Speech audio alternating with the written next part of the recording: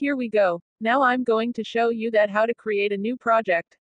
Let's add a name for the project here, and then click OK. Now we can see all the workspaces in Premiere Pro. If you didn't watch part number 1 of this tutorial, please watch it first and come back here. Click Project Panel and double-click on empty space to import the files. Or use the Ctrl+I buttons as the shortcut to import files.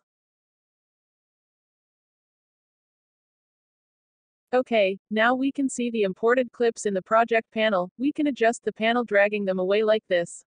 As well as we can switch the project panel view to list view or icon view as our need. When you switch to list view, you can see the frame rates of each video clip.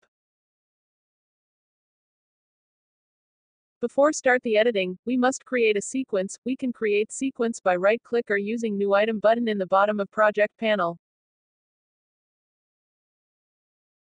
When we create a sequence, we have to select the presets, so here I will select the digital SLR with 1080p 24 frame rate preset. Now you can see the timeline shows the track bars and we can drag and drop our video clips, photo files like this.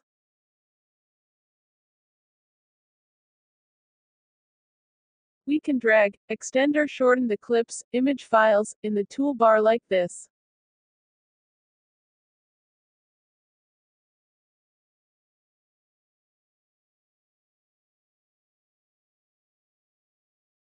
Here you can see that there are two sections in the timeline as video section and audio section.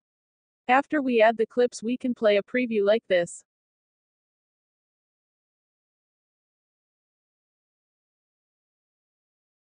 You can see the start time and end time of the video here.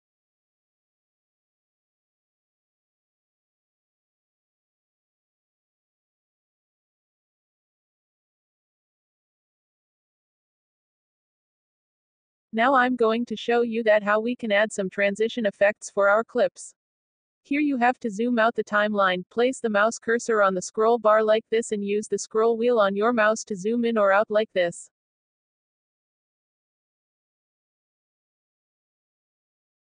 Now let's go to video transitions. You can see there are so many types of transitions available in the effect library. You can test each one separately using drag and drop like this, and play to view the selected transition. According to your creativity you can use this effect library for a better video.